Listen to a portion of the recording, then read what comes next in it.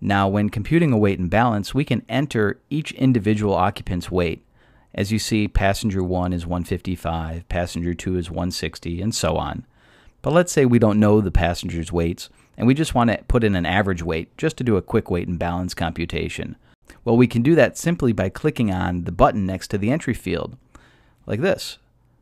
Passenger 1, 2, 3, 4, 5, 6. Now notice they all went to 190 pounds. Well, let's say that's not the weight we want to use. We'd like to use 170 pounds. In fact, when we open the application, the pilot in command and second in command were set to 200 pounds. We would rather that to be 190 pounds. Well, this is easy to change.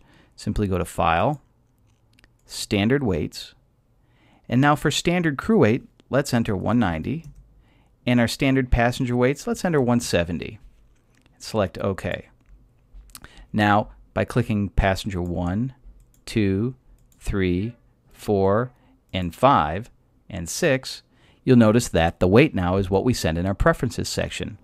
We can do the same for the pilot in command and second in command. However, the next time the application opens up, the weight that you saved in the preferences section will be the weight that is set in the pilot in command and second in command. You can see more video tutorials in the support section of our website at www.flyincg.com.